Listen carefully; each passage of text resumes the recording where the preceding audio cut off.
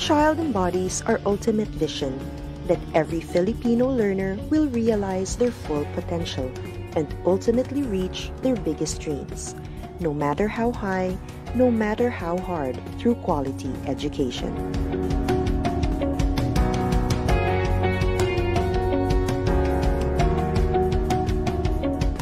And as our learners aim to soar, we must continue to elevate our goals.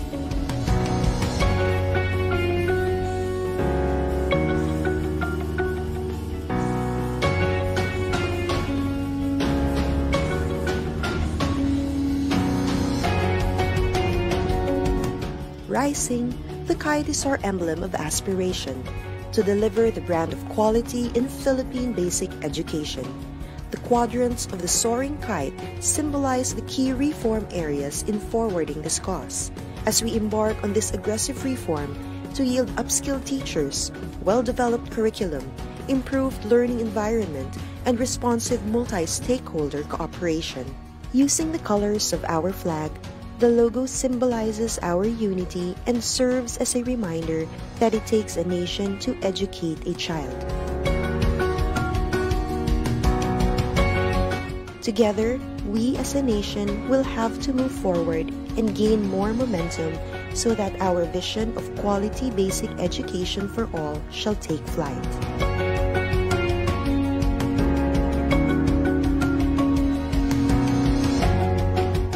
Sama-sama sa pagsulong ng edukalidad.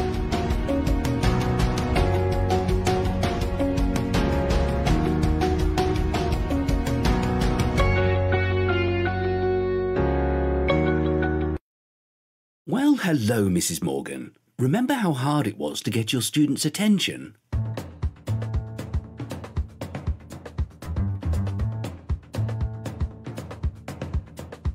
Oh, Mr. Jeski. Any explosive ideas?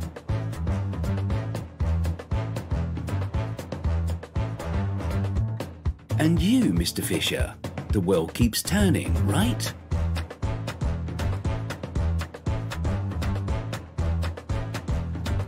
Okay, we're past all that, because now we have Microsoft Educator Center. Trainings, courses, webinars, programs, badges, points, certificates. Join now and get yourself ready for the new school year. Teach your best.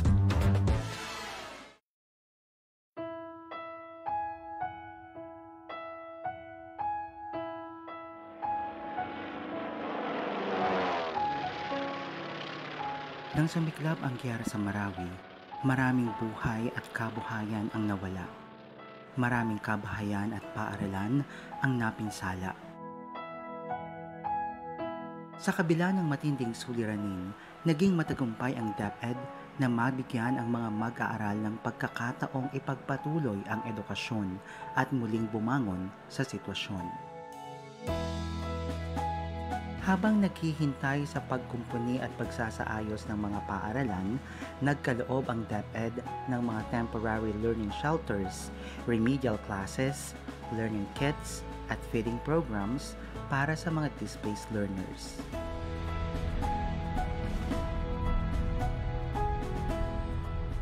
Nabigla ang lahat sa pag-alboruto ng Bulkang Taal.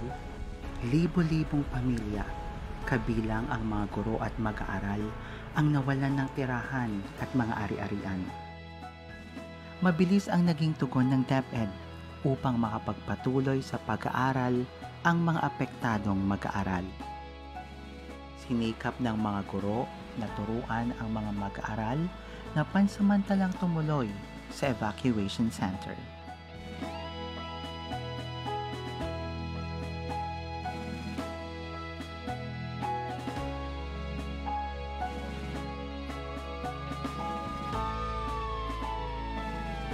Tumama sa bansa ang COVID-19 pandemic, dahilan upang maantala ang normal na daloy ng pamumuhay at trabaho sa lahat ng sektor, kabilang na ang kagawaran ng edukasyon.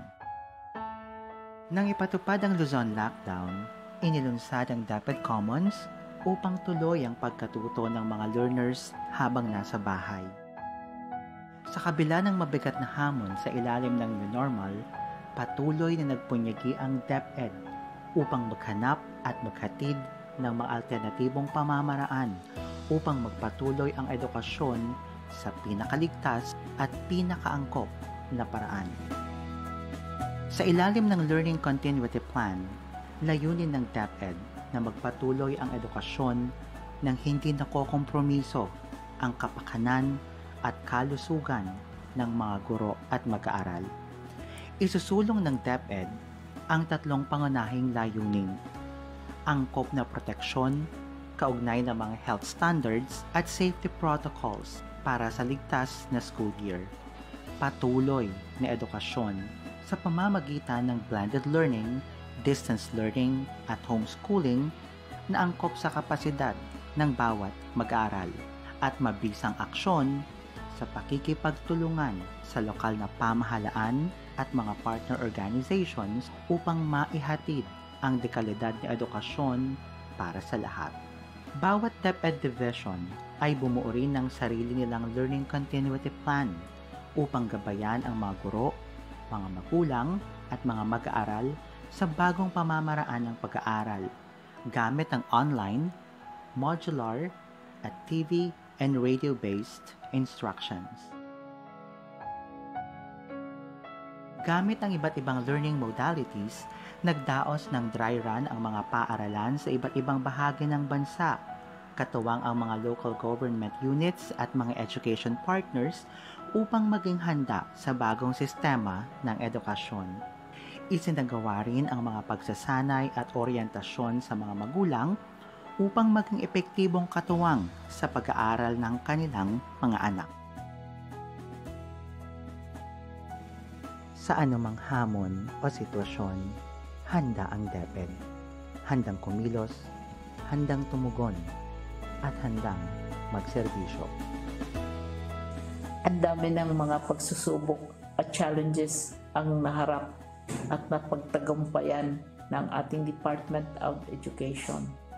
Tuwing may pagsusubok, priority palagi natin ang ating learners at ang ating mga teachers sa tulong ng parents at saka partners at ang buong bansa.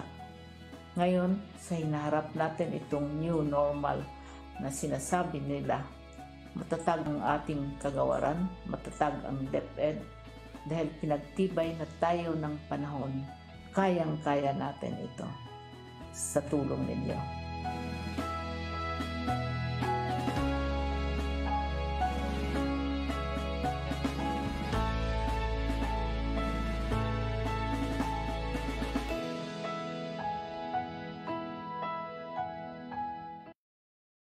G'day everyone, I'm Mark. As a teacher and a former principal, I know that professional learning often comes at the end of a very long day. But there are exciting, less structured ways to be in the driver's seat of your own lifelong learning. A great place to start is by engaging with our Microsoft Innovative Educator, or MIE, community. This global community is big, in fact it's enormous. Our MIEs love connecting. Monthly tweet meets are global gatherings of inspiring educators around big topics, and their Facebook group acts as a persistent home for discussions and shared activities. Another way teachers are learning within communities is through Microsoft Teams. Now, greater teacher collaboration improves teaching across schools, and Teams is the ultimate platform for a professional learning community. It's open-walled and socially embedded, so you can incorporate your OneNote Staff Notebook PLC and have access to all the goodness of video chat, phone, and collaboration tools. With Immersive Reader built in, it's inclusive and accessible on any device. Your learning community is just a click away.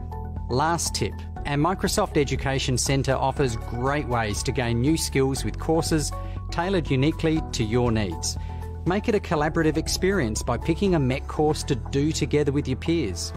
And as a bonus, you can practice collaborative learning by exploring a research paper, like the Class of 2030, and treat it just like a book club with your colleagues face-to-face or in Teams. The link to that research, it's in the description. Remember, learning is socially embedded. It's best done together for students and for teachers. Happy learning.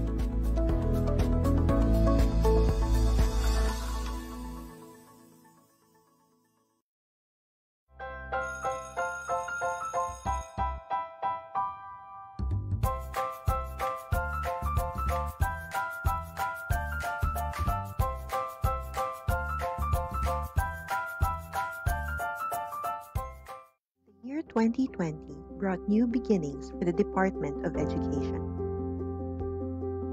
Ready to pivot towards attaining quality education, DepEd was hopeful of the challenges ahead of it. But as DepEd continued to work on its commitment, the world suddenly faced a steeper dilemma.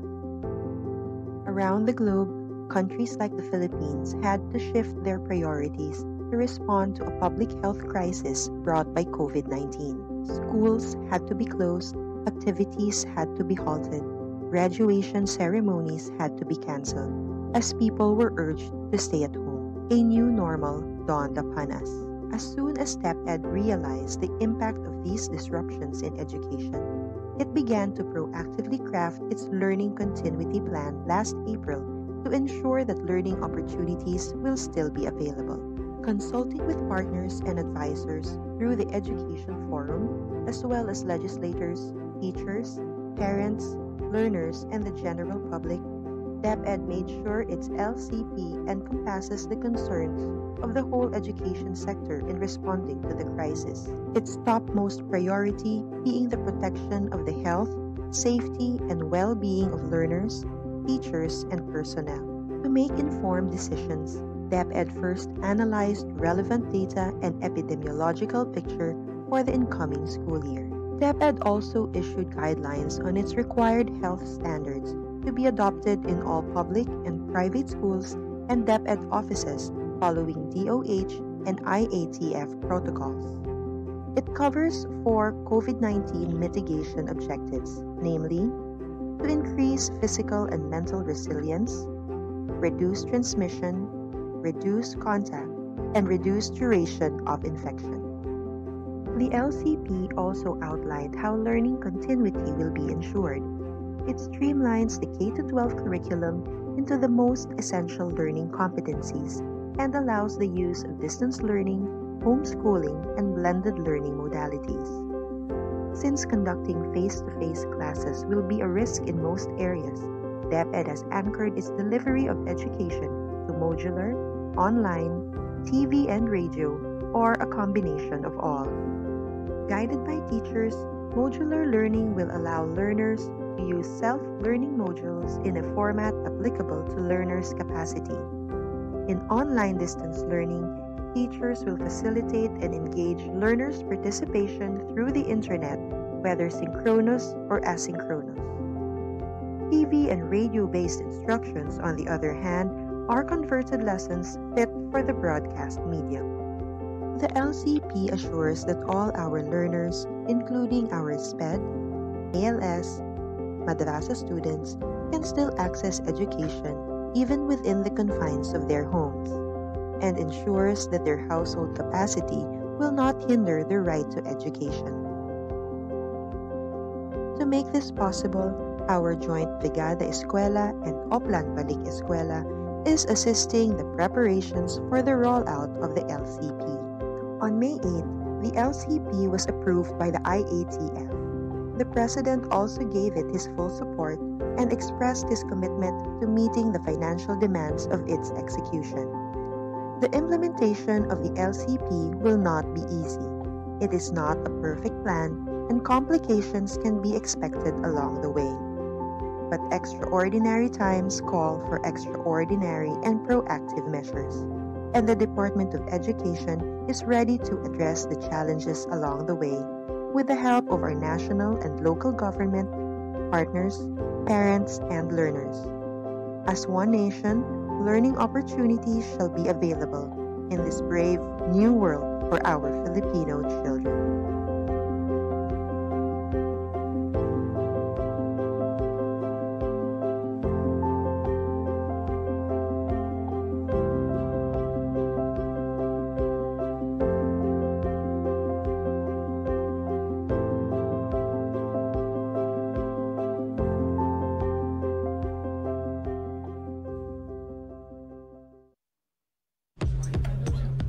When you need the focus to be on you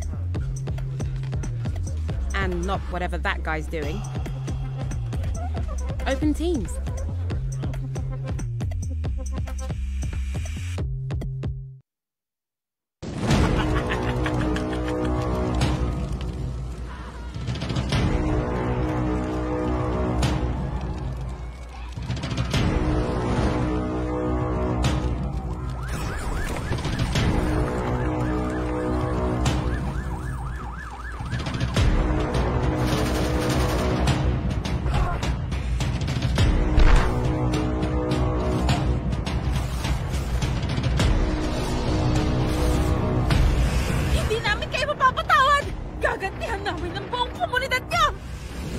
Subukan mo!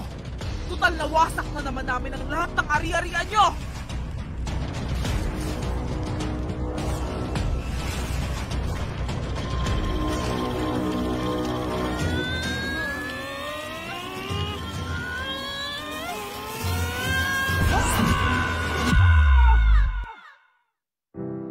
Sa totoong buhay, totoo ang pinsala ng giyera. Mula noon hanggang ngayon. Para limitahan ang kalupitan ng giyera, nagkaisa ang mga bansa 70 taon na ang nakalipas upang itaguyod ang Geneva Conventions. Ang Geneva Conventions ay kinikilala ng buong mundo bilang bahagi ng international humanitarian law na nagtatakda ng mga patakaran ng giyera o the rules of war. Ayon dito, huwag gawing target ang mga sibilyan at kanilang mga ari-arian. Tratuhin sa makataong paraan ang mga nabilanggo at protektahan ng mga doktor, nurse at mga ospital para paglingkuran ang mga sugatan at may sakit saan man panig sila nagmula. Alamin ang Geneva Conventions. Bisitahin ang www.therulesofwar.org.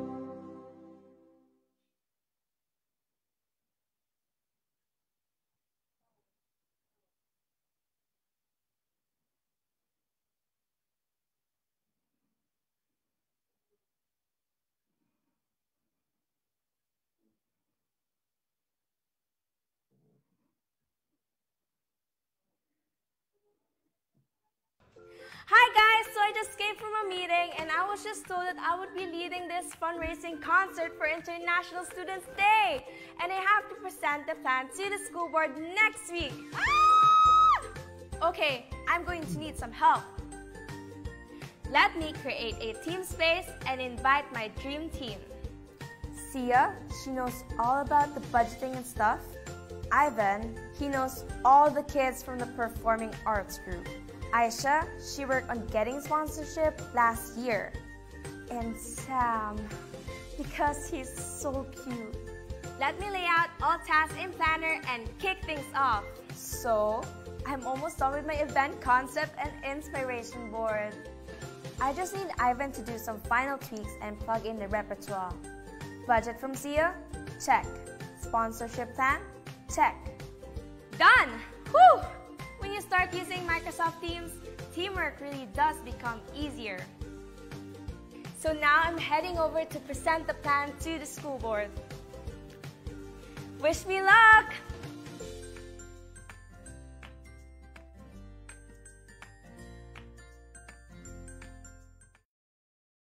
De Luna, Present! Herrera, Present! Valera, Present! Handa ba tayo sa school year 2020? Present! Ngayong taon, ang edukasyon tuloy pa rin.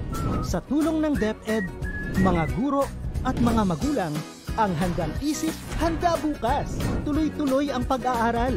May mga modules para sa iba't ibang antas. Sa government TV, maging sa radyo. Mahalagang ligtas ang ating mga estudyante at guro. Kaya kahit nasa bahay, tuloy ang edukasyon. Kung tulong-tulong, may paraan, may aralan. Handang isip, handa bukas. Bisitahin ang DepEd Philippines sa Facebook at ang deped.gov.ph.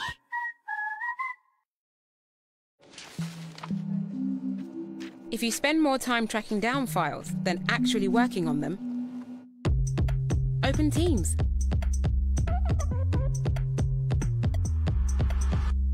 Handa ka na bang magpabakuna? Narito ang mga paalala at hakbang na gagawin sa proseso ng pagbabakuna. Bago ang pagbabakuna, kinakailangan mo nang dumaan sa pre-vaccination screening. Kinakailangan kumuha muna ng medical clearance sa doktor ang mga kabilang sa special population tulad ng mga sumusunod. May autoimmune disease, may cancer, may HIV, sumasailalim sa transplant operation, kasalukuyang umiinom ng steroids, mga pasyenteng may taning na ang buhay dahil sa karamdaman o nakaratay na lang sa kama o bahay. Kapag ikaw ay nabigyan na ng medical clearance mula sa iyong doktor, narito ang mga dapat gawin bago ang araw ng iyong pagbabakuna. 1. Humingi ng schedule at lugar kung saan ka magpapabakuna sa iyong pinakamalapit na barangay health center. 2. Huwag kalimutan dali ng iyong government ID, proof of comorbidity o medical clearance, pati na ang face mask, face shield at hand sanitizer. Sa araw ng pagbabakuna, narito ang mga steps na dapat sundin. Step 1. Waiting area. Siguraduhin kayo ay pumunta sa tamang oras at petsa ng inyong schedule sa pagbabakuna. Hindi papayagan ng mga walk-in sa vaccination sites. Maupo sa bakanting upuan alinsunod sa tamang pagkakasunod na bilang. Hintayin na tawagin kayo para sa susunod na hakbang. Habang nag-aantay, sumunod sa minimum public health standards. Isuot ang face mask at face shield, sundin ang proper physical distancing at ugaliing maghugas at isanitize ang kamay. Step 2. Registration. Sundin ang mga patakaran ng inyong LGU o vaccination site sa pag-register at ipakita ang inyong government ID. Bibigyan kayo ng kopya ng informed consent form, health screening form at mga pamphlet tungkol sa bakuna na pwede ninyong basahin. Hintayin na matapos ang proseso ng registration bago pumunta sa susunod na hakbang. Step 3. Screening. Kayo ay isa sa ilalim sa health screening at tatanungin tungkol sa inyong kalusugan tulad ng history of COVID-19 exposure, history of vaccination, mga gamot na iniinom, kung may allergies at iba pa. Ito ay para makasiguro kung angkop para sa inyo ang magpabakuna sa kasalukuyan. Step 4. Health education. Makinig sa ibabahaging importanteng impormasyon tungkol sa pagbabakuna para sa COVID-19. Kung mayroon pa kayong ibang katanungan, sumangguni sa ating mga vaccination staff. Siguraduhin na pirmahan ang consent form na pumapayag kayong magpabakuna bago pumunta sa susunod na hakbang. Step 5. Vaccine Administration. Ito ang panahon kung saan kayo ay babakunahan sa loob ng 1 o 2 minuto. Huwag kalimutan na kunin ang inyong vaccination card pagkatapos matanggap ang bakuna. Step 6. Observation. Alinsunod sa Department of Health, ang lahat na magpapabakuna ay kailangan manatili sa pasilidad ng 15 hanggang 30 minuto para obserbahan kung may hindi magandang nararamdaman. Ang ating medical staff ay nakatutok sa inyo para ma-monitor ang inyong kalusugan. Bibigyan kayo ng mga pangalan ng health facility o hotline kung saan pwedeng pumunta kung kinakailangan sumangguni dahil sa side effects ng bakuna. Pagkatapos ng pagbabakuna, huwag kalimutang gawin ang mga sumusunod. 1. Itanong ang mga nais mong malaman tungkol sa vaccine na binigay sa'yo. 2. Huwag kalimutan ang iyong vaccination card. 3. Alamin ang petsa ng second dose ng iyong pagbabakuna. 4. Kunin ang contact number o alamin kung sino ang dapat tawagan kung sakali mang ikaw ay nakadarama ng seryosong side effects. Narito rin ang ibang mga paalala na dapat tandaan. Siguraduhin bumalik sa schedule para sa pangalawang dose ng bakuna. Laging tatandaan na kahit nabakunahan ka na, ay huwag pa rin kalimutan sumunod sa minimum public health standards tulad ng pagsasanitize ng mga kamay, pagsusuot ng face mask at face shield, at pagdistansya sa iba ng 1 metro. Magmask, hugas, iwas, airflow. Ito ay para na rin sa ating proteksyon at sa proteksyon ng iba. Narito ang pagkakasunod-sunod ng mga eligible population na target mabakunahan.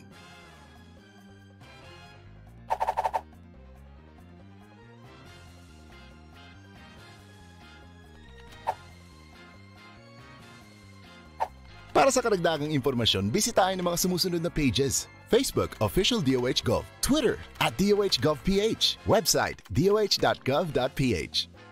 Tara na sa Bida Vacunation!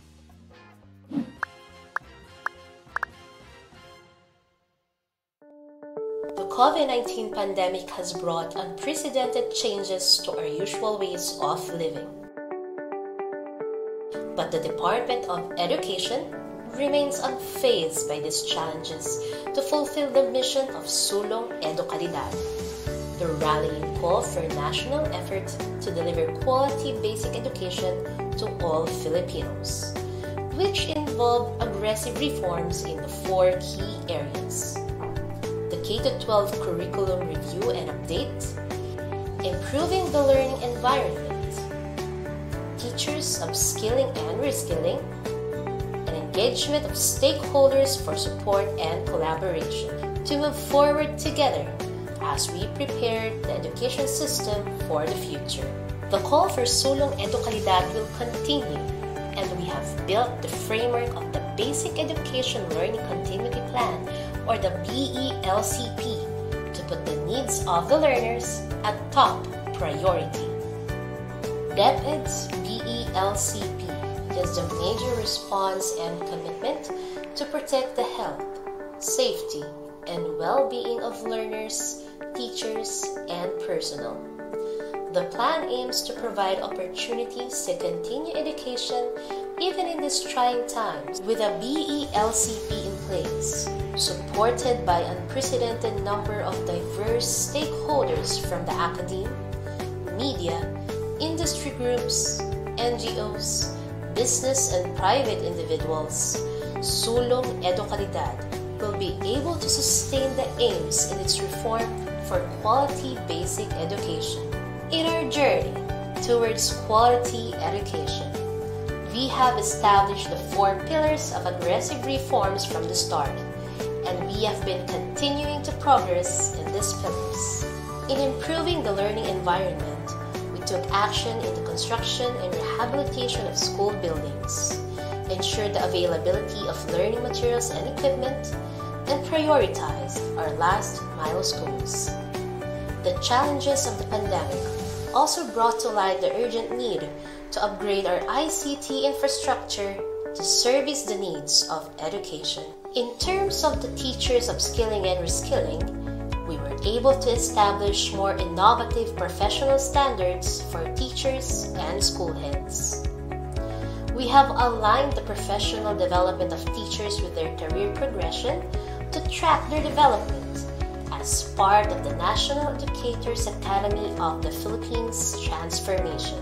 With the launch of the Education Futures program, where we will be focusing on innovative actions and solutions to improve the state of our education, we are now more than ready to start a new journey and continue our fight for quality education for all Filipino learners. Finally, we've given high importance to the engagement of stakeholders for support and collaboration.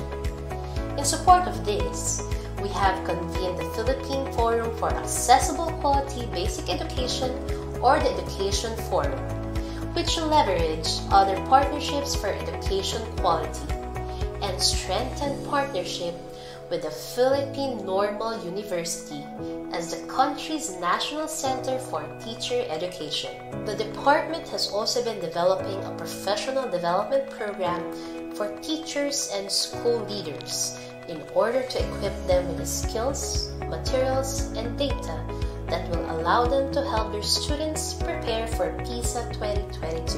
This intervention consists of the following components: online training for teachers and school leaders, development of learning materials and practice tests for students, deepening the analysis of the PISA 2018 results, and supporting school-level action research. Now that the year is about to end, our commitment to Sulong Edukalidad will continue and will be far from being gone.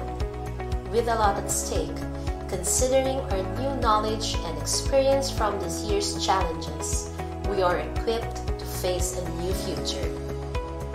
As we head on to the future where we will face many challenges and uncertainties, the department will always be the guardian of every Filipino learner's right to education.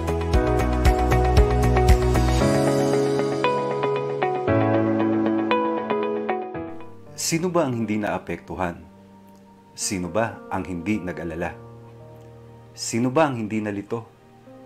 Lahat tayo ay naapektuhan. Lahat tayo ay nag-aalala. Lahat tayo ay nalito. Dahil binago ng pandemyang dulot ng COVID-19 ang paraan ng pamumuhay ng lahat ng mga Pilipino saan mang sektor ka nabibilang. Tumigil ang panandalian ang ating mga nakagawian. Tumigil ang lahat ng uri ng transaksyon. Tumigil ang lahat ng operasyon ng mga paaralan. Nakalilito. Nakakaba. Paano na ang kinabukasan ng mga kabataan? Paano na tayo sa hinaharap?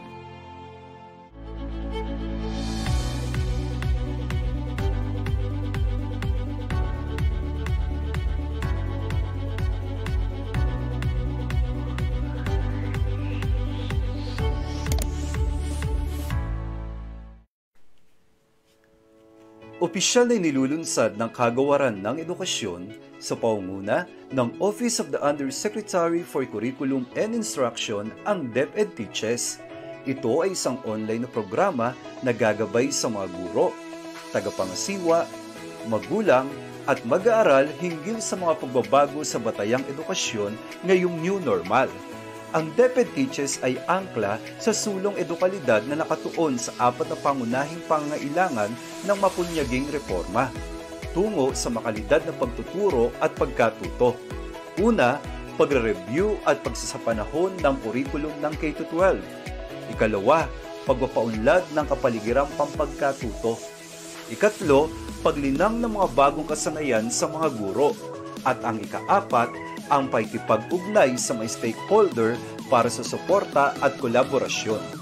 Sa pamamagitan ng virtual learning platform, ang DepEd Teaches ang magsisilbing bukas na komunidad ng pagsasanay na titipon sa mga guro, tagapamunong pang-edukasyon at sa sinumang may pagnanais sa pagtataguyod ng kalidad na edukasyon sa bansa at sa pagtagumpay ng bawat Pilipinong mag-aaral. Ang mga opisyal, education specialist, learning content expert at outstanding teacher ng DepEd ang magiging tagapanayam na magbabahagi ng kanilang kaalaman at kasanayan sa kurikulum, pagtuturo at pagkatuto, pagtataya at lahat ng kaugnay na mahalaga sa proseso ng pagtuturo at pagkatuto sa new normal. Bilang mga frontliner ng classroom, inaasahang magiging aktibo ang mga guro sa programang ito. Ang mga tema at paksa ay angkop sa kanilang pangangailangan at konteksto sa pamamagitan ng accessible na platform, ang social media. Sumali na sa OUCI family sa DepEd Teaches, kung sama-sama mapahuhusay pa ang mga guro, kung sama-sama higit na malilinang natin ang mga mag-aaral.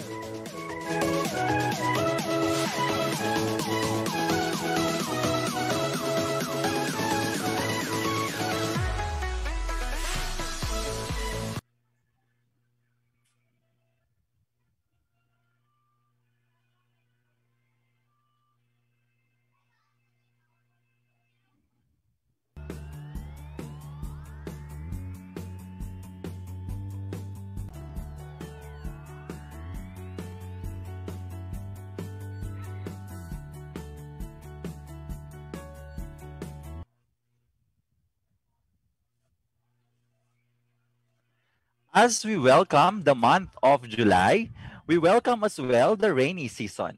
We hope you and your loved ones are in good health and are doing well.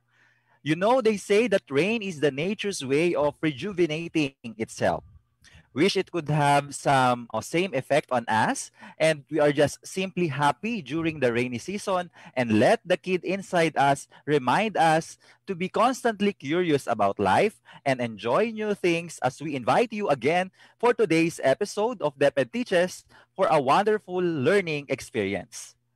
By spending your beautiful afternoon here in DepEd Teaches, coupled with a cup of coffee or tea, it's a perfect way to enjoy this weather. To all our viewers in our social media accounts, namely the DepEd Philippines Facebook page, the DepEd Tayo, DepEd YouTube channel, and big shout out to all DepEd Teaches Facebook followers. If you have not clicked the like and follow button of DepEd Teaches, you are missing some part of your life. But kidding aside, we would really appreciate if you will be part of this growing community. So don't forget to visit the DepEd Teaches Facebook page and visit all the past episodes there anytime, anywhere. Good afternoon, Ma'am Ana. How's everything? And what is in store for us today? Hello, everyone. So, good afternoon, Sir July. So, let's buckle up for a new episode of DepEd Teaches, the one and only online community made to provide support and professional development to teachers to equip you in the teaching and learning process in the new normal. Whether you're a teacher, learning facilitator, tutor, or support staff, you are sure to learn new pieces of information and strategies when you consistently watch and listen to DepEd Teaches. You know, since episode 25, our theme is centered around instructional planning, delivery, and assessment. And today, we're taking an in-depth look at planning and implementing developmentally sequenced teaching and learning process for distance delivery modalities. You know, as we can see, the key word here is developmentally sequenced instruction. Now, let me ask my co-host, Sir July, what is your rough idea in today's topic? What comes to my mind when we say developmentally sequenced teaching and learning process? I think about order of the activities that keeps learners engaged in the content and purposely scaffolds learners towards achieving the lesson's objective by maximizing the allotted class time. In other words, it's about the order of planned and well thought out activities. I wonder what possible challenges or difficulties do our teachers encountered in this area of planning developmentally sequenced lesson, especially in our pandemic time. You know, that's a good question. Being organized and putting things in order requires us to polish the plan. Like, you have to consider every detail of it just to ensure that it's aligned with the curriculum, the content is relevant to the context of our learners. But probably some teachers, they need further clarification since we have different learning delivery modalities, just like what you said, and they want to know more on how they can plot the activities, selecting the appropriate tasks, and allocating the right amount of instructional time. And maybe what other considerations to make when we talk about developmentally sequenced instruction. But I guess, Sir July, the best person to answer these is none other than our invited resource speaker today. I couldn't agree more, Ma'am Ana, and I'm excited to listen to our resource speaker today. But before we ring the curtain up for this live presentation, let's play a game first while waiting for other viewers to join us. Similar to our activity last week, we will have another vocabulary activity where you need to complete the statement with an appropriate idiom that matches the picture to be given. So the picture will serve as the clue and the statement is of course related to our practice. Again, you have 30 seconds for each question. And we will pose 4 questions and we hope you see to see your responses in the live comment section of our Facebook pages. All right, so let's begin. So again, we encourage you to join us in this short activity. Can we show now question number 1? Okay, so you have to guess the idiomatic expression. Okay, so let me read the statement. Through developmentally sequenced lessons, we help our learners blank. Again, through developmentally sequenced lessons, we help our learners blank. Okay, so the clue is shown based on the picture. You have 30 seconds now.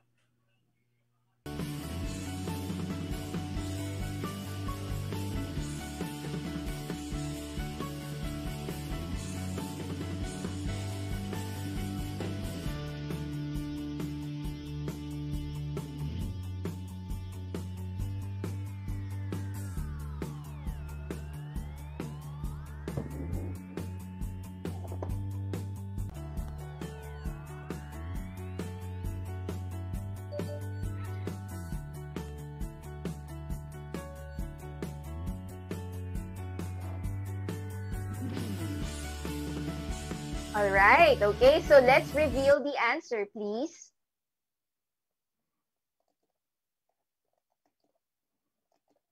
Okay, so the correct answer is through developmentally sequenced lessons, we can help our learners to climb up the ladder. Okay, so, you know, the ladder represents progress. Climbing up the ladder means becoming more and more successful. And this is possible. You know, we help our students climb up the ladder or reaching the standards. Okay, so I hope you were able to guess the correct idiom. Okay, I hope you got it correctly. That was a good start, Ma'am Ana. I also hope that our viewers easily got the correct answer in this item. Now, for our second question or item, please show the question. When we plan a developmentally sequenced lesson, we won't be blank. Again, when we plan a developmentally sequenced lesson, we won't be blank. So you have the clue there in the picture. And 30 seconds start now.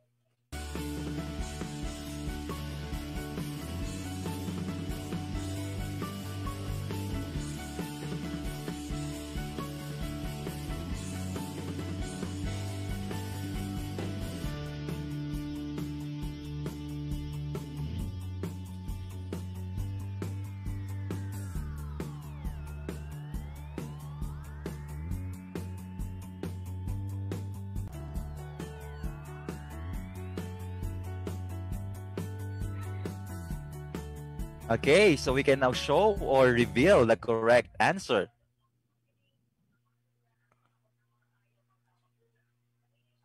So just to complete the sentence, when we have a developmentally sequenced lesson, we won't be racing against the clock or racing against the time. Were you able to guess the correct answer, viewers? Okay, clock here symbolizes time, which is limited resource that must be used wisely. We wouldn't want our learners to race against time to learn new things, only in a short amount of time. When we have planned our lesson accordingly, we wouldn't need to race against the clock or rush things for our learners because we did our planning very well. Right. Okay, so that was an excellent item. Okay, so planning is the key. Now let's show third question. Our third question, please. Okay, so we expect our learners to blank when we provide developmentally sequenced instruction. Okay, so you have to guess the correct idiomatic expression. We expect our learners to blank when we provide developmentally sequenced instruction. You have 30 seconds now to write or type in the correct answer.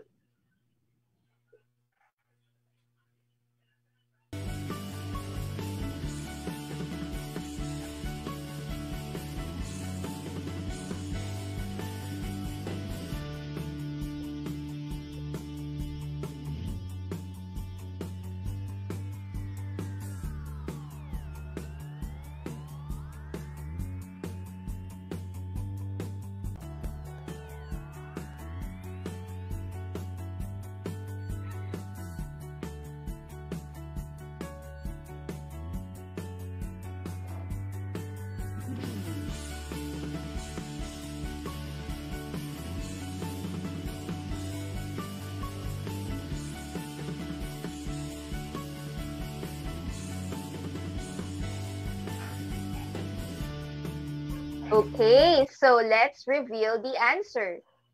What do you think, dear viewers? Okay, so the correct answer is to act their age or to act one's age. So let me read again. We expect our learners to act their age when we provide developmentally sequenced instruction. Of course, when we create our lesson, we expect our learners to behave more mature or more responsibly, especially when we come up with an age-appropriate lesson. So in a developmentally sequenced lesson, we also consider the level of understanding and readiness of our students. So act one's age.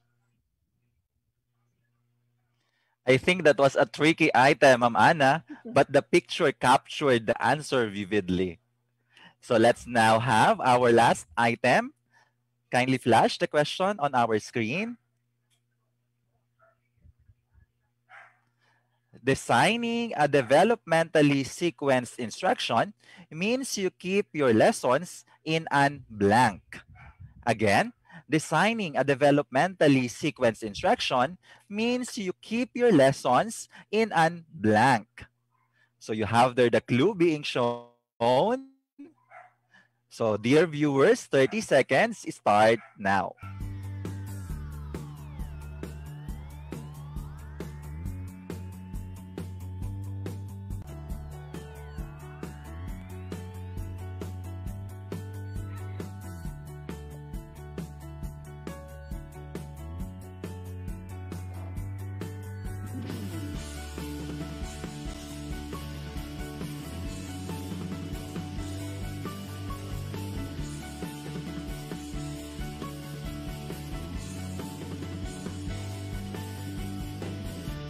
All right, time's up now. Let us show them the correct answer.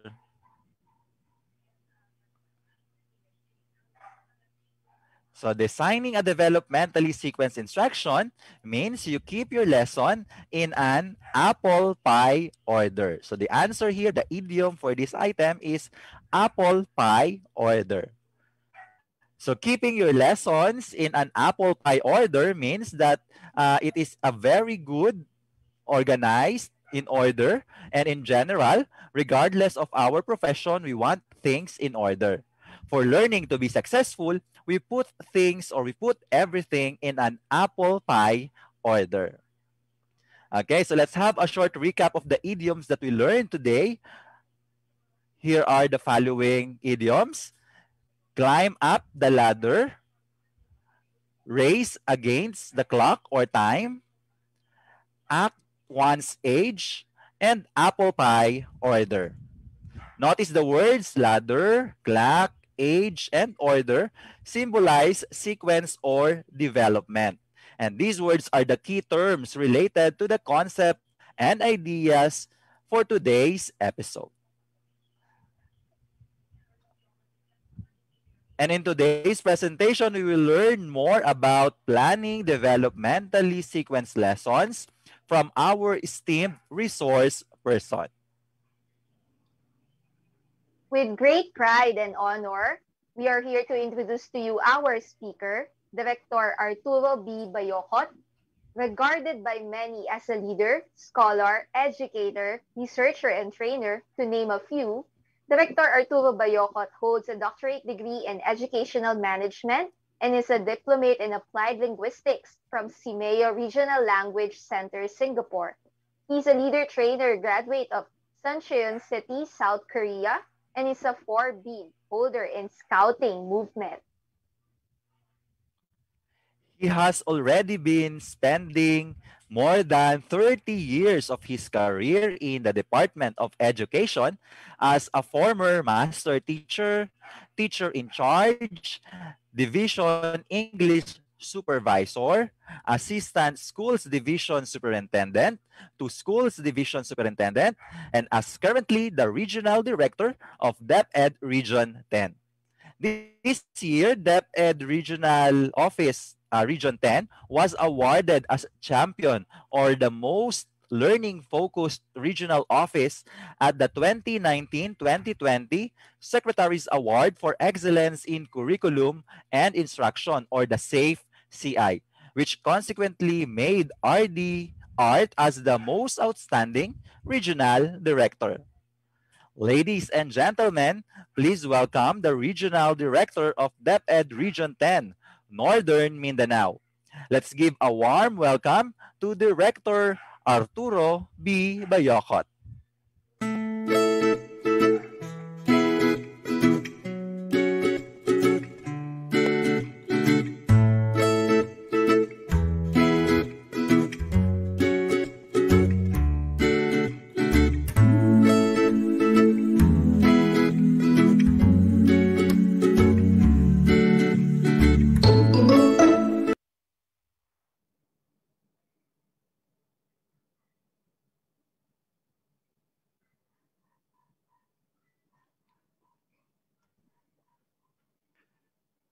Good afternoon, our valued listeners. I also would like to give my pleasant afternoon to the DepEd Teaches team and to the Department of Education as a whole for having invited me this afternoon as the resource person to talk about a very important topic, which we call planning and implementing developmentally sequenced teaching and learning process for distance delivery modalities. This is a very important topic for our teachers to take note of, because you remember, this is captured in our Philippine Professional Standards for Teachers. Specifically, it is the fourth domain of PPST. And to emphasize the national adoption of the PPST, this was implemented in 2017 through DepEd Order number 42 series of 2017. This was before, of course, the onset of COVID-19 pandemic, wherein the idea of distance learning modalities was not probably considered and not relevant at the time when this was crafted. It can be said then that the distance learning seemed like a distant option or modality. But today, even after the pandemic, I'm very definite that distance learning is here to stay, and we could be revisiting our implementation of developmentally sequenced teaching and learning process for distance learning delivery modalities. With the pandemic, we don't know when this is going to last. And apparently, even if we go back to the comforts of our old normal, I would really believe that distance education or delivering education remotely will really form as part of the regular options for us to deliver education. We have already enjoyed the wisdom of the distance learning delivery modalities, the gains that we have achieved, although there are also limitations that continue to confront us, and we are learning from it. Well, our Department of Education Secretary is always emphasizing that education really has to continue to restore normalcy among our learners' lives, whatever education emergencies will confront us. Like in the entire country, when the country and the world was hit by the pandemic, in the Department of Education, we prepare our basic education learning continuity plans in the different levels of governance. The central office, for example, has prepared the regional office, the division office, down to the school level. In Region 10, for example, we have crafted our learning continuity plan named as RX Adobe, or Region 10, Alternative Delivery of Basic Education. And of course, this was anchored on the department's Sulong Edukalidad. Remember that program, which is a pivot program from access to quality, which has the kite pillars. You've watched the video earlier on that was shown to you, and the 4 pillars are emphasized in the letters KITE that form the acronym KITE, and K stands for the K-12 curriculum. It has to really be relevant, so it has to be reviewed, revised, restructured in accordance to the peculiar needs of the time, especially at this pandemic. Letter I stands for improving learning environment. We continue to prepare the school learning environment of our children. And for now, the greater challenge is the students are studying from home, and it has been emphasized that the parents should provide a learning space. And it is now our challenge to ensure that that learning space is really complementing or supporting the child's learning. In one way or the other, as partner of the child's learning with parents, we really have to collaborate to ensure that there is really a conducive learning environment. Of course, letter T is very essential, and that is what we give so much investment at this year, because it's about capacitating our teachers, to retrain them, upskill or reskill, especially so that you might have been in the DepEd for a long time, but you have not tried even once in the history of your teaching that you were using a distance learning delivery modality. But now it has compelled us. We have not prepared for it, but we tried it. And apparently we are surviving. Remember, we are now at the 4th quarter, almost to end the school year, and we are surviving.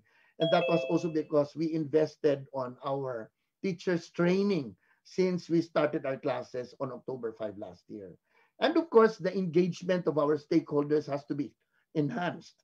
If we were supported last time, then it has to be all the more support. We expect them to be supporting us all the more at this time with the health crisis. In the Department of Education, remember that K, which is K-12 curriculum, it was at our curriculum guide to the tune of a big number like 14,171 learning competencies that a child has to learn from kindergarten to grade 12. That's too many, and I think that's not doable, especially with the limitations that the child will be learning at home or will be learning without the teacher at the side. So, well, as part of the process of our curriculum team, they tried to review and come up with a 10,000 plus essential learning competencies. But when we were hit by the pandemic, we have to realize that it is too much for the students to really learn on their own, so that they streamlined the competencies down to 5,689, and we call this the most essential learning competencies. These are the most enduring competencies that a child has to learn to be able to further his studies. But how do we do in terms of sequencing developmentally our lessons? Well, it doesn't really only have to consider the ordering of activities in the teaching and learning to make sure that the learning is building up to the time that the child is able to learn the concept. But to me, prior to that, it is very important to remember the principle which says we should start where the learners are. That's why we conduct diagnostic assessments to measure where they are now so the teaching can take off where they are in. And to ensure that the learners are ready for the competency that we want them to learn, we have to take a look at their readiness in terms of prerequisites, especially for English, language, math, science.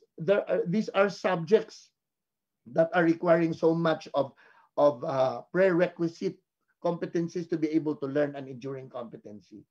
So that they really have to, the teachers have to unpack, or the teachers have to subtask to make sure that the students will be able to be ready before to learn the enduring competency. I remember when I was observing a class back then when I was a supervisor, and there was this teacher that was teaching ordering of adverbs in a series. It was an English grade 5 class. And then this teacher, after the teaching, was frustrated because half of the students did not learn the lesson based on the results of the formative test that she was giving. And so during my post-conference, as I was observing that class, I asked the teacher, why do you think they're not able to order the adverbs in a series? Sir, because they probably had the difficulty of understanding what are the kinds of adverbs, the frequency, the manner, the place, and the time. And so I said, so why did you teach immediately the ordering when they have not learned what adverbs are probably and what are the kinds of adverbs? And then the teacher said, sir, these are lessons of grades 4 and 3 back, and my lesson at grade 5 is really to order. But I said, even if you insist that you focus on the ordering because that's the competency of the level, but how could you succeed if the students are not ready because they probably have not learned the concepts of adverbs and the kinds of adverbs? So you really have to go back before they learn that ordering adverbs should really start with frequency, manner, place, and time. So it is wrong to say, I will go to Manila, I will go tomorrow to Manila, because in the order of adverbs, place should come first before time. And so you would say, I will go to Manila tomorrow. So that's just an example, meaning you have to unpack the competency. On screen, you're seeing my example, like summarizing the selection or the story in red. How do you let the student summarize the story? Of course, they understand that the summary is the shorter version of the original text. But of course, it's not just easy. Some of the students will just delete some paragraphs, delete some sentences to achieve that shorter version. But they do not understand already the important features of the story or the episodes once they put together because of the deletion that they were doing. And there is also a fact that it is not a summary when the writer is not using his own words. So again, as a teacher, I would really check on the prerequisites, whether these are mastered by my learners. And one of that is making a topic outline. Do they really know how to do a topic outline? And knowing the outline is to really be able also to master identifying the general thought of the story. Are they able to understand? This requires so much of comprehension. So they have to go back to understanding the general thought of the story, identifying the supporting details of each topic sentence, and would probably start with identifying the key sentences of the paragraphs. If these 4 prerequisites are mastered by the child, then I think he is ready for summarizing. That's what I mean of subtasking or unpacking. And this is, again, sequencing the competencies according to the importance, from simple to complex. And it means that this enduring competency of summarizing would really require the mastery of the prerequisites which are basic. Okay? And, well, we have to know that there are factors to consider in terms of the teaching and learning process. No? We know that the major parts of a lesson, when we were writing our plans before, and even up to now, starts with objectives, subject matter, procedure, and then this evaluation, and even assignment. But again, looking at the procedure, there are many things that happened in this period. And this is where we should really arrange developmentally the activities to build up the students as he continues to learn and master the competency and probably be ready for the assessment. So it will probably start with a mood setting to make sure our students are ready for learning. And number 2, we will have to activate the prior knowledge and do review of the past lesson, especially if the lesson yesterday has a connection with what we are teaching today, and probably use that springboard to connect it with the current lesson. And this will also serve somehow as a motivation for our students to learning the new thing. And then following that is the presentation of the new lesson. And in the way we present, it's not just normally doing lecture, but the teacher is given the ample leeway to actually design the presentation through activities and then analyze the outputs of the activities and what were not learned by the students during the activity. And in your analysis, you can do some lecturettes in the abstraction or emphasizing on the concept of the lesson, and try them to apply what they learned in that concept or in that generalization to ensure that they are learning before they will be subjected to the formative assessment. This is very important part of the teaching to ensure that they really are learning what's taught in the day. And we could even go to giving them take-home tasks or assignments, which could be a follow-through or an enrichment of what they have learned today, or it could be an assignment which is an introductory to the next lesson. Is this possible in our remote learning delivery? Yes, it is. Because by the way we develop the modules, we ensure that these things are already considered or subsumed. Or even in the conversion of the self-learning modules into TV and radio learning episodes, then we have to ensure that these are also built up in terms of developmentally sequencing the lessons to ensure that at the end of it, students are learning. So again, at this time, may I invite you to take a look at this slide, which is on spotting the difference. This is comparing two classroom settings, which one is labeled 1920 and the other one is 2021. Of course, apart from the picture, which is the difference, I think very, very evident is the room structuring are there.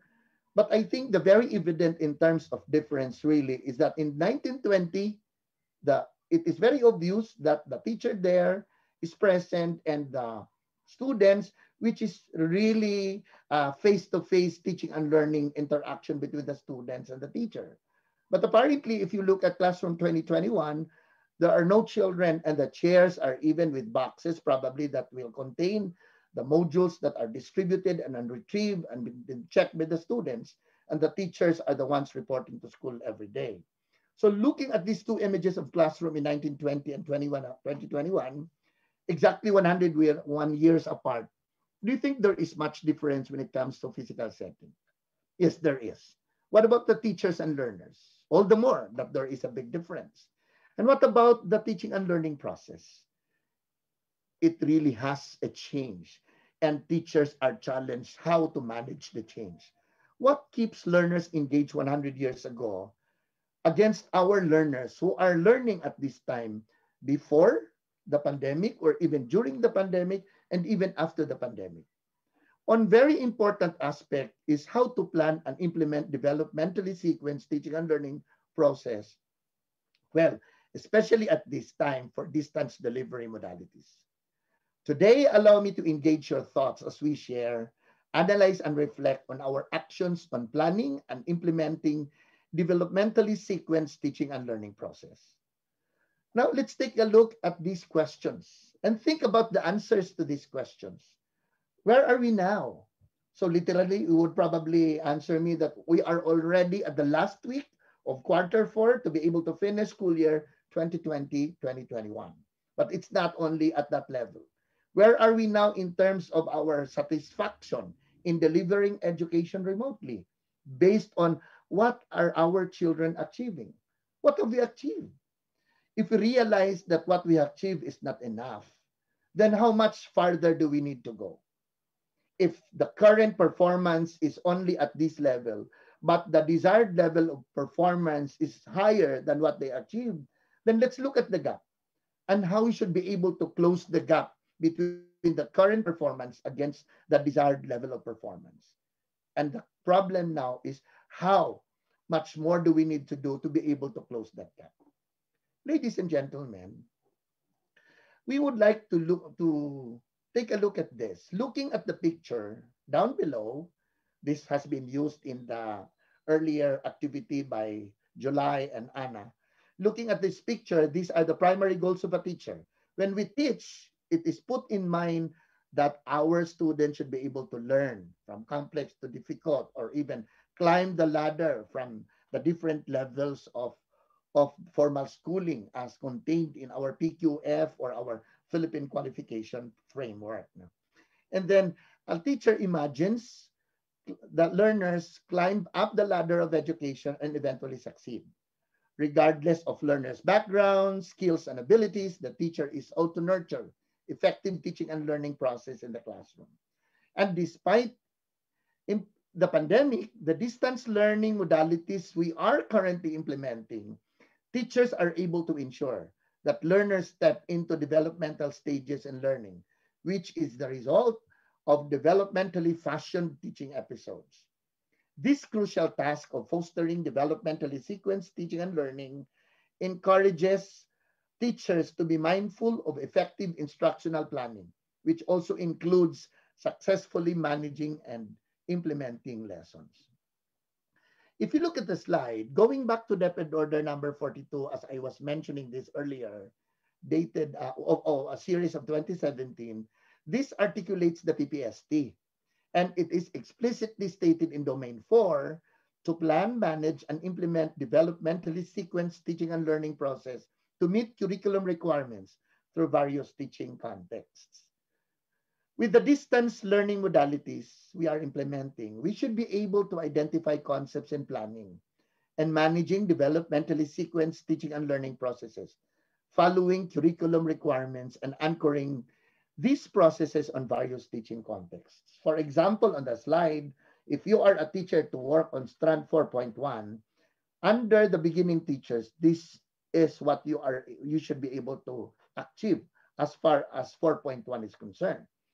But if you are at the level of a proficient teacher because you have improved your key ACEs or your knowledge, skills, attitudes, and values, then you should be able to demonstrate what is articulated at the third column to label that you are a proficient teacher. And you don't content on that because being proficient is still not the peak or not the ultimate goal. There is to invest more to become a highly proficient until you become distinguished.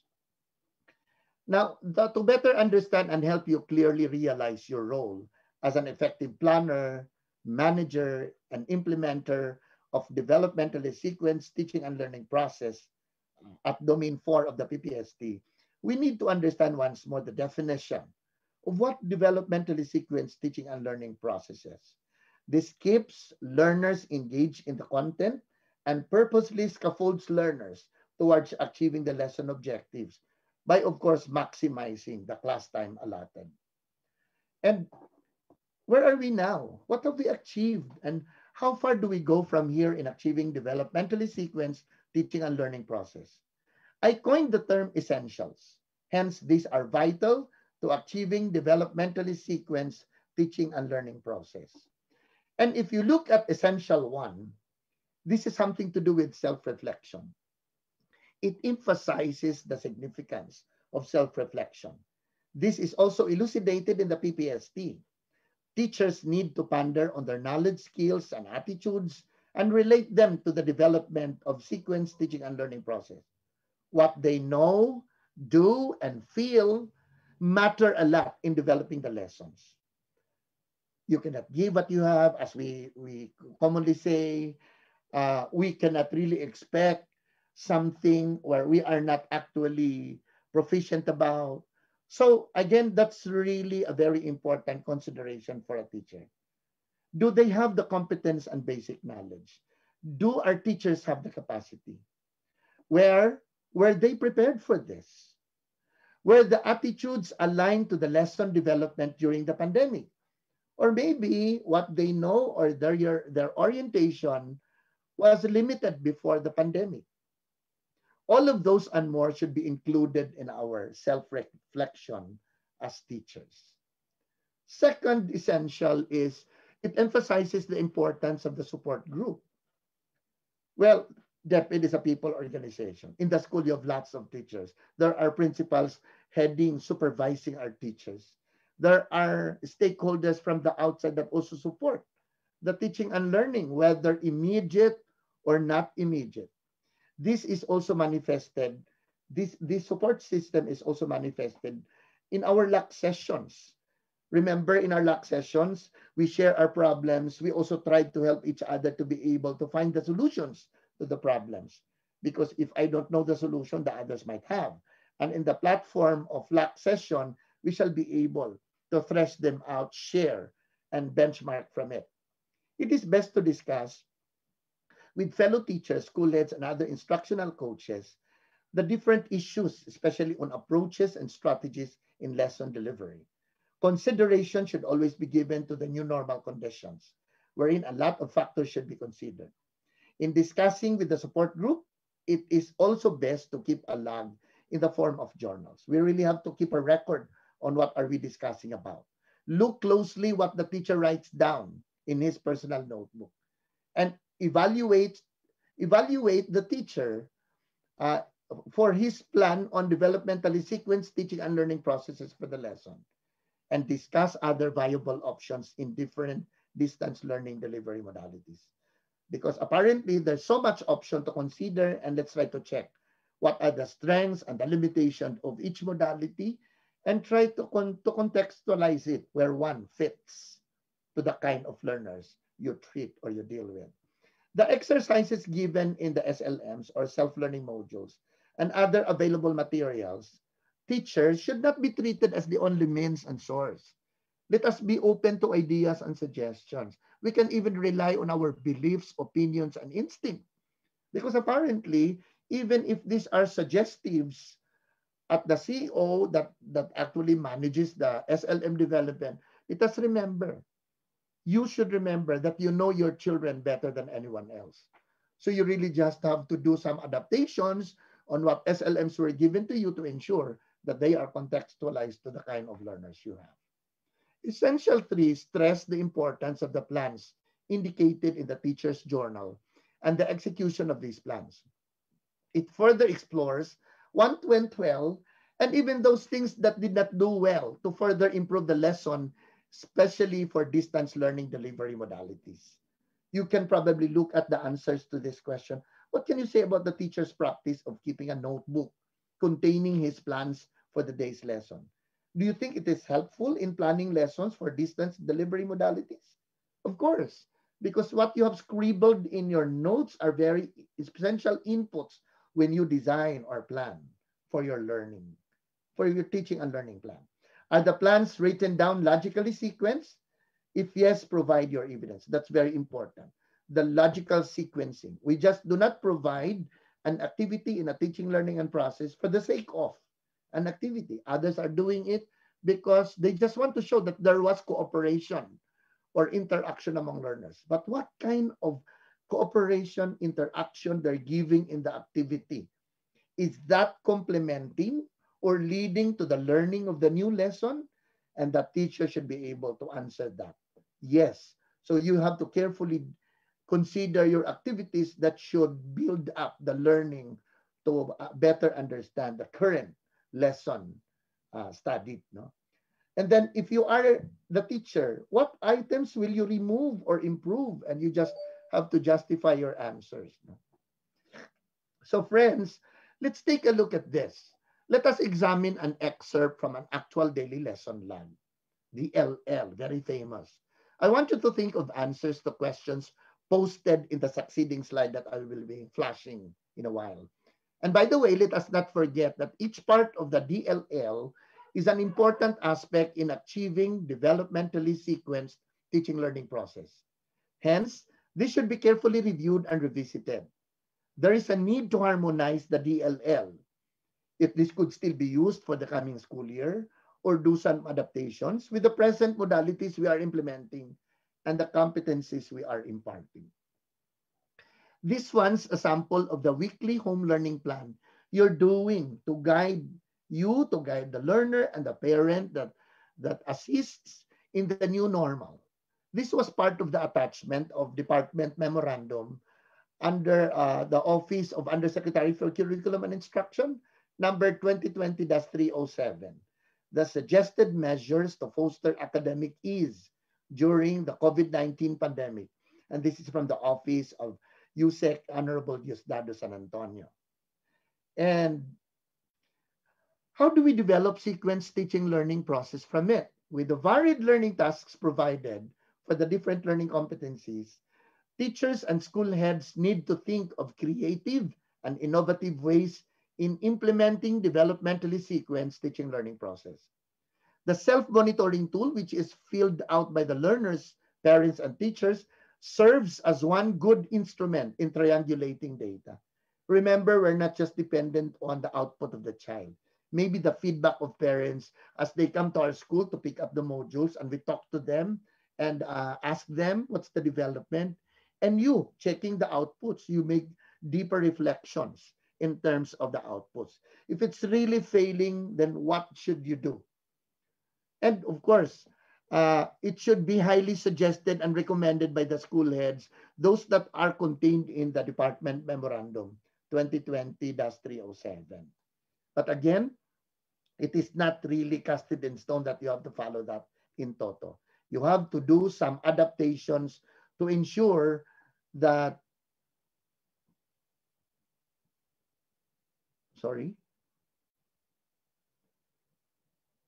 to ensure that you are incorporating the inputs that you see within the context of your teaching and learning environment. If you look at the suggestions for improvement, aside from the essentials given, which include self-reflection, if you remember, the practice of consistently planning lessons by keeping journals, and having a support group, I mentioned these three. Having a plan is also a good way to strengthen instructional planning. But basically, it does not end with writing the plans. Writing the plan is not the ultimate end. Of course, execute the plan, checking if the plans are appropriate for our aim. To plan for developmentally sequenced lessons includes the following suggestion. First is scaffolding. I presume you would agree with me that scaffolding is one component to enhance the development of developmentally sequenced lessons. I remember July Abrera answered this a while ago regarding the wisdom of scaffolding. And this refers to a variety of instructional strategies used to guide or support learners progressively toward better understanding and greater independence in the learning process. Contextualization is also important. I've been saying this even in the earlier discussion, that you have to factor in what are the features of your local context. Contextualization in its whole essence has a lot to offer in planning and implementing developmentally sequenced teaching and learning process. Take a look at the kinds of learners you have, the kind of parent support that the students are getting, the kind of materials you have, whether sufficient or insufficient. And I would like to specify as an example, the SLMs, which are currently used in the distance learning delivery modality. This is apparently the prominent learning delivery modality that is used in the DepEd schools. No? Some, if not most of these SLMs were designed for face-to-face learning. Even if, the development of this were written trying hard to put in the head of the writer that it has to be a distance learning delivery modality. But it's just about speculations or assumptions, because the delivery of distance learning was still not done in the past, which could have been a backup of the writer or the SLM developer in writing, where in probably interactions of learners to these materials are not probably fully substantiated because of the inadequacy in terms of background. Contextualization is one suggestion worth considering. I already said that you know better your students compared to others. So you really have to consider your instinct. And then the objective of the lesson is still the primordial concern if we wanted to enhance developmentally sequenced teaching and learning process. Of course, very important, because the objective and the accomplishment of the objective will give you the satisfaction that you are achieving and succeeding in your teaching and learning, whether face-to-face or distance learning. As we all know, the objective is linked to planning, effective and authentic types of assessment. Assessment is very important because it will gauge to how much students are learning from today in our lesson. So the assessment can even happen not just at the end of the teaching learning. It could happen in any part of the lesson because assessment can come out in any form. But are these possible in our distance learning delivery modalities? It is possible, especially for online, the synchronous online teaching and learning, where interaction is real time. Then the student can ask, the teacher can interact, and the teacher can guide. So if there's Q&A at the beginning part of the teaching and learning to clarify, when that is part of progress monitoring, progress assessment. No? And assessment can be not just a paper pencil. It could be performance assessment, or if you would like to check on the outputs that are kept on records, which we call portfolio assessment, we can do that. So there's a lot. Well, in face-to-face, there's a lot of options. In distance learning delivery modalities, we do not run short of options. There are also options, but it takes so much resourcefulness and creativity of the teacher to be able to do that. Look at this illustration of practice. Procedures are modified, calibrated to encompass a more engaging and progressive series of learning activities. We adhere to the developmental nature of the daily lesson log or the weekly home learning plan template, which starts in reviewing previous lessons. I already said that in the basic parts of a lesson plan. That starts with objective, subject matter, procedure, and then of course the procedure considers the review of the past lessons, and then even up to going to evaluation of learning and provision for additional activities in the form of performance tasks. We basically track how a lesson is delivered in a regular lesson plan. However, we have to remember that following the illustration of practice is again suggestive in nature.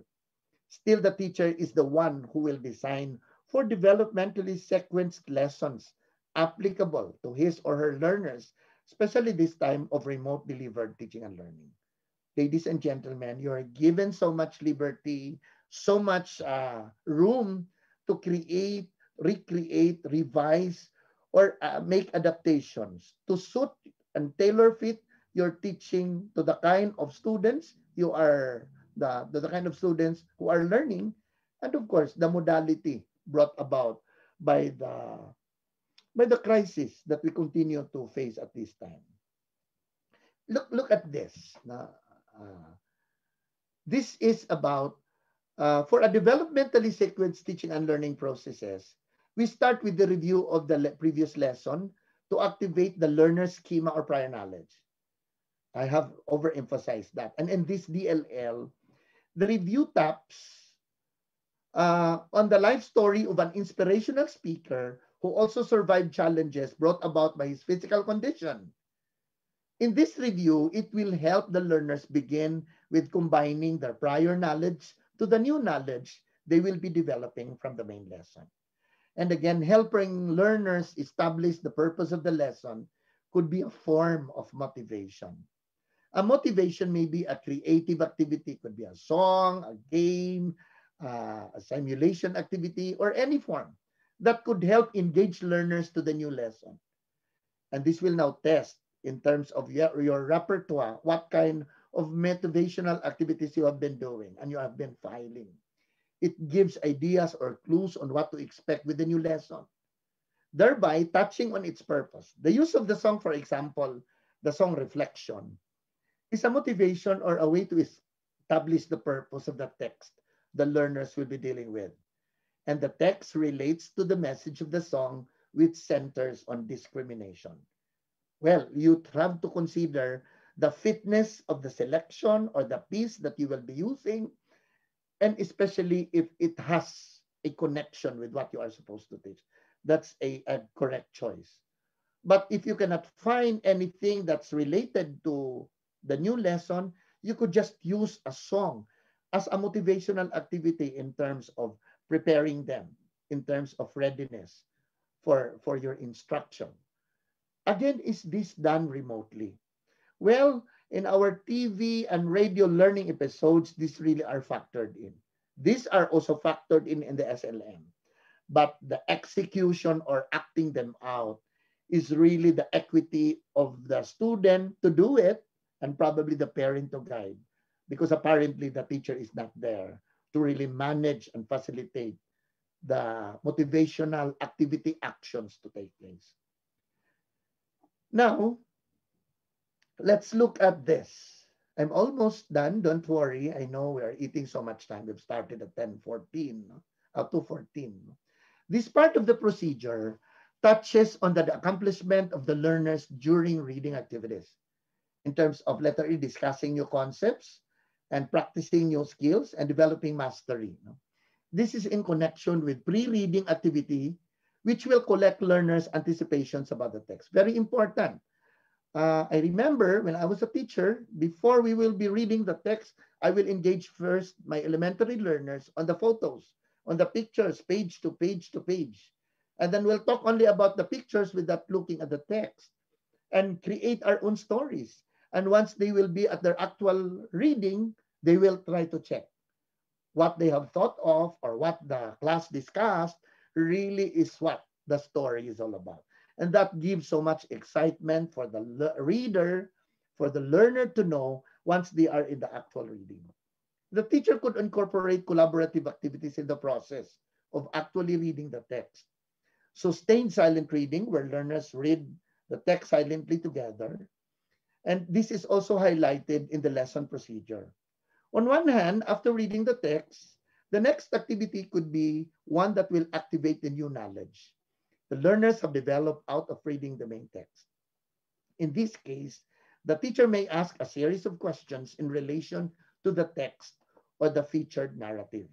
This underscores the formative assessment that teachers need to provide to confirm how well the learners have understood the text, page after page after page. So they really do not have to wait for the last part of the lesson and do the test, which is, well, the usual is the paper and pencil. No?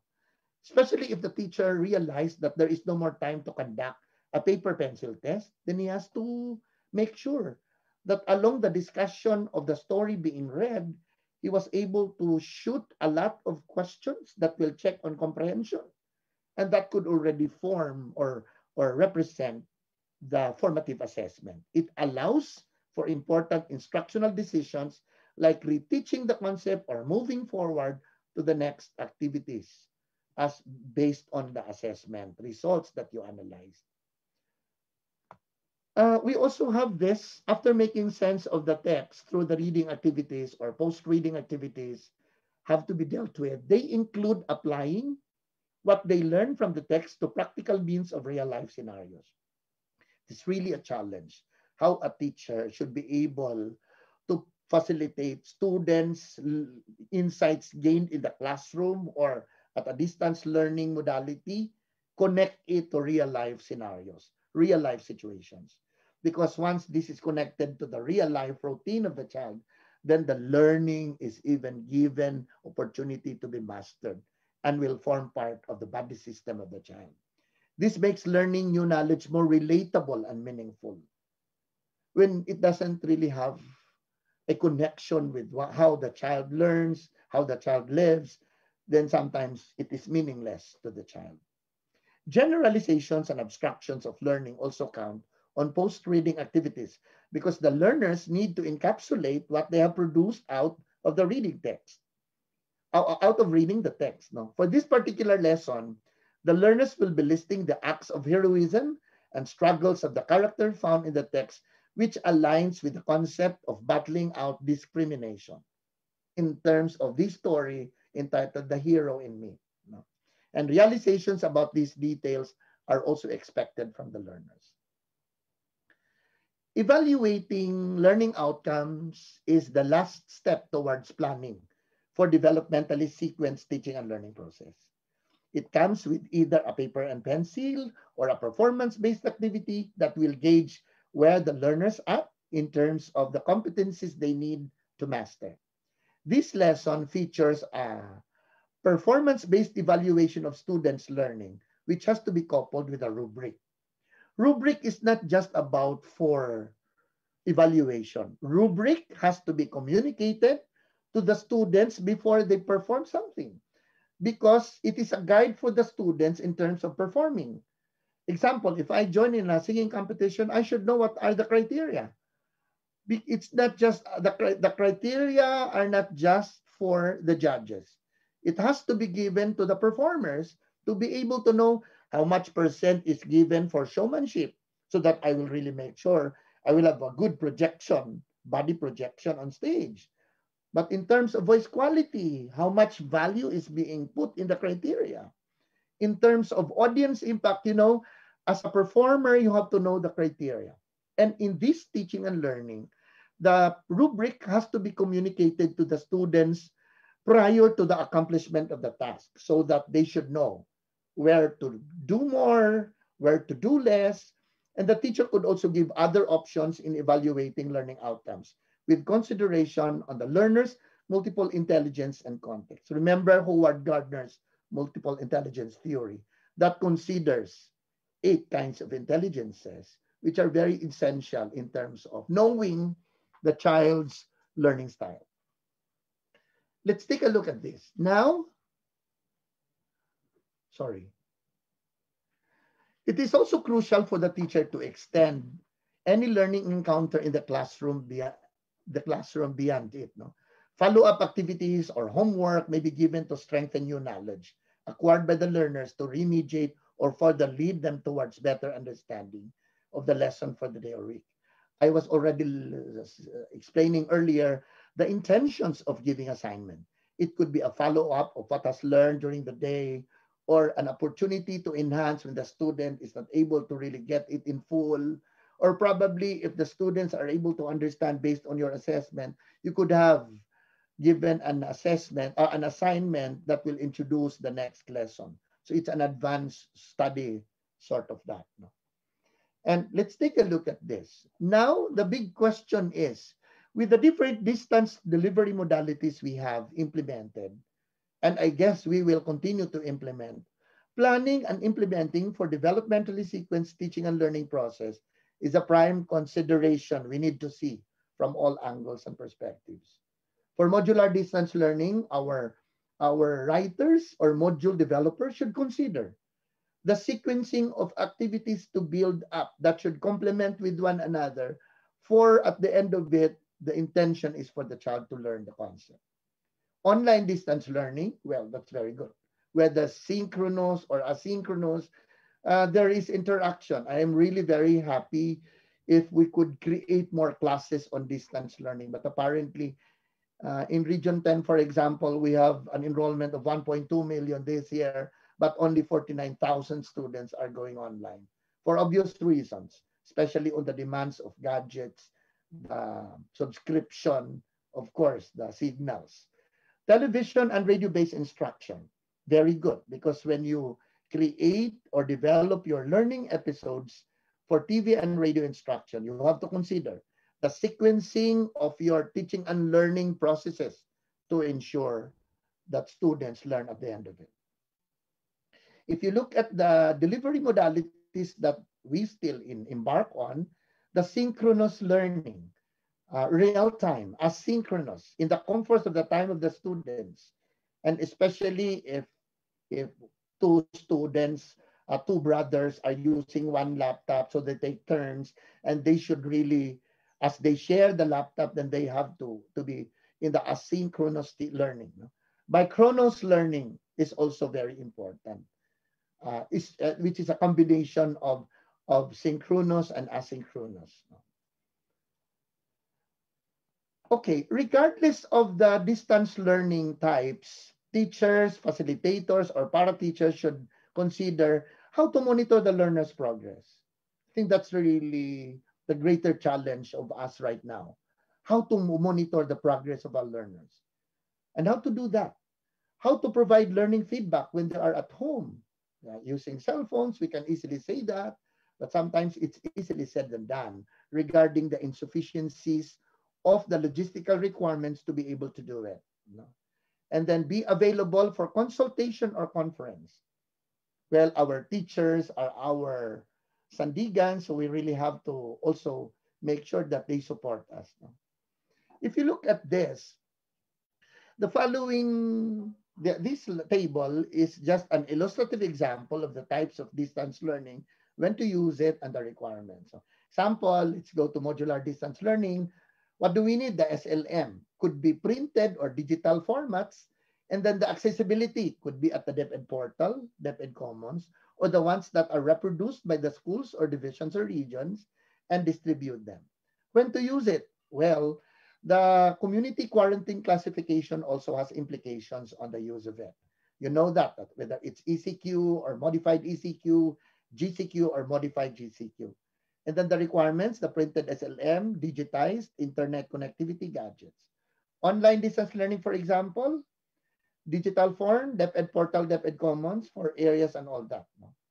And for TV, these are the requirements.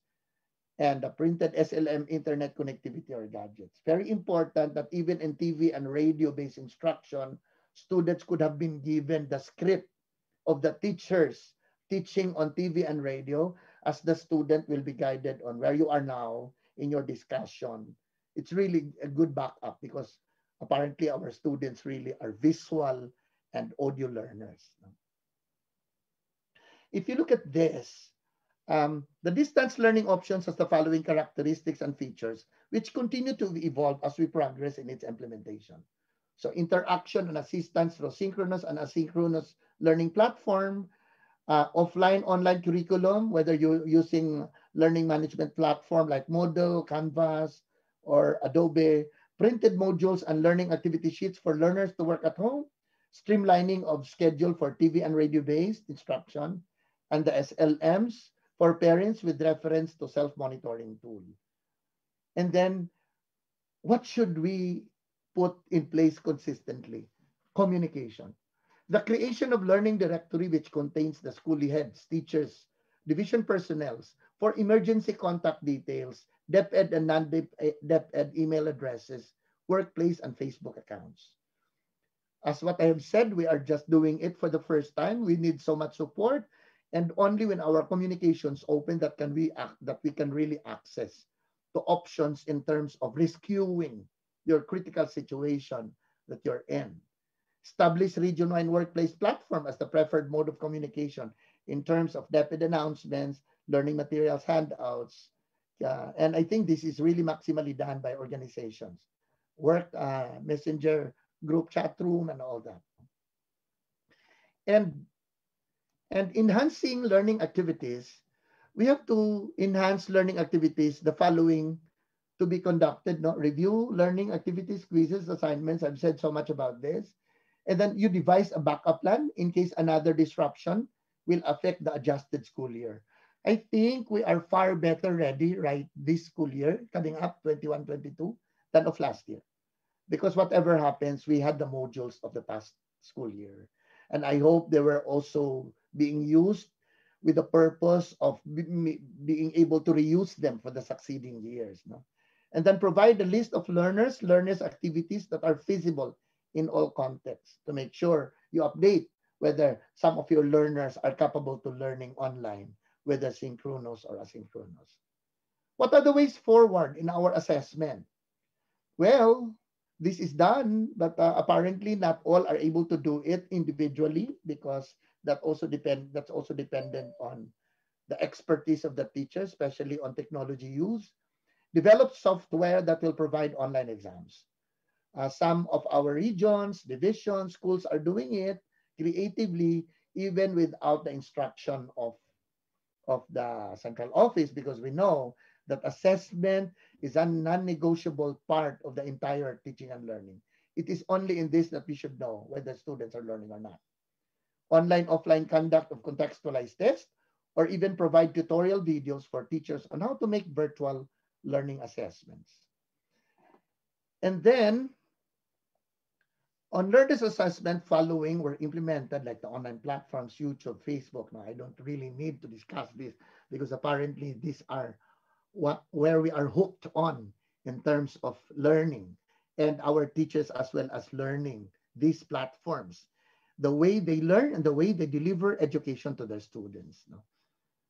And I believe that in planning and implementing developmentally sequenced teaching and learning for distance learning modalities should be everybody's business. I've been saying this, that education is everybody's business. That it is not just a business of DepEd schools. Everybody, whether you are from the media or from the LGU, you have sons and daughters which are also into our schools, into our school system. That's why we have to put our energies and resources together to be able to provide best for our students, for them to also learn best. As the famous African proverb states that it takes a village to educate a child.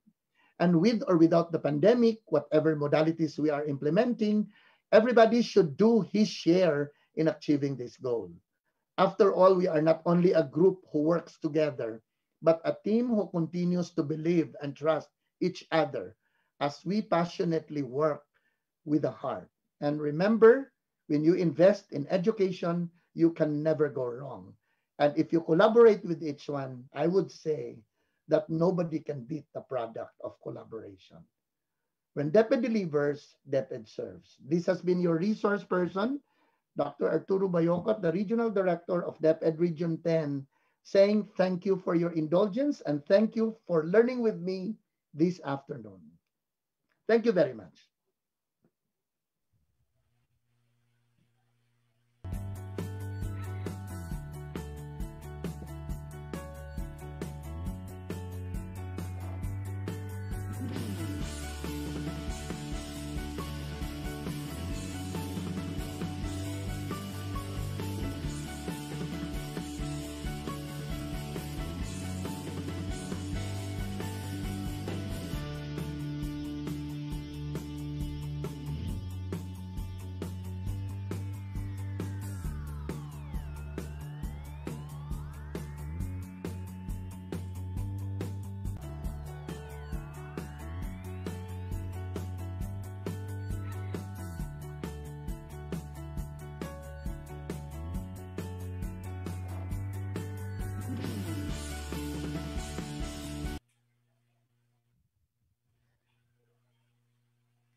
Thank you so much, Director Arturo Bayocot, for a very insightful, comprehensive, and informative presentation. We have learned the essentials to achieving developmentally sequenced teaching and learning process for distance delivery modalities, as well as the viable suggested improvements for the different parts of the teaching and learning process by showing clear illustrations of practice. Again, huge thank you, Director Art, for joining us today live. For our viewers, just keep on sharing your insights here in DepEd Teaches comment section. And more so, you can post as well in your social media accounts, like your Facebook personal page and Twitter account. Don't forget to use the hashtag I support DepEd Teaches, and hashtag DepEd Teaches episode 27. Once again, thank you so much, Director Bayocot. We learned so much from your presentation. So just be reminders to all our loyal viewers who've been watching all throughout all our episodes. A gentle reminder not to forget to register. You can see the link on the screen. So your one-time registration for the theme, Instructional Planning, Delivery, and Assessment is good for episodes 25 to 30. So we're halfway through it, and we will give the evaluation on the 30th. Once again, don't forget to like, follow, and share DepEd Teaches Facebook page. Again, we wish that this episode has provided you, dear teachers, great insights to be applied in your own teaching practice. On behalf of the Curriculum and Instruction Strand, we thank you so much for your generously spending your time with us. Remember, big changes start with small steps. And taking small steps by showing constant support to DepEd Teaches will help you to keep you on track of professional growth and development. For here in DepEd Teaches, our mission is empowering teachers, enabling learners. A blessed afternoon, everyone.